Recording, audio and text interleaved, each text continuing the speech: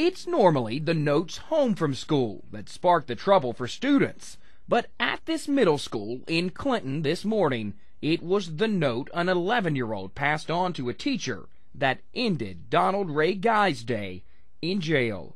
Guy, who's been dodging deputies for quite some time, was wanted in East Feliciana Parish, already facing domestic violence charges and accused of skipping out on his court dates.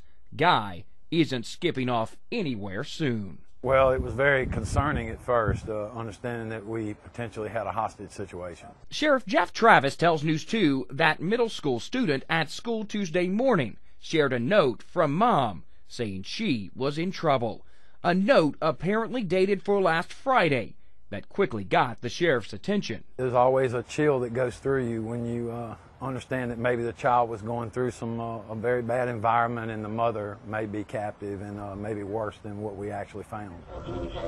After questioning the 11-year-old and with some quick detective work, deputies narrowed down on who could be inside the home.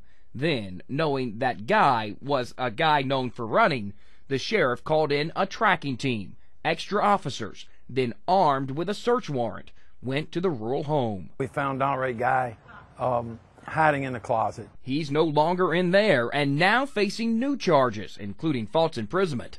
Deputies also recovered this stolen ATV after Guy sees a judge in East Feliciana. East Baton Rouge Parish deputies have a warrant ready for him as well.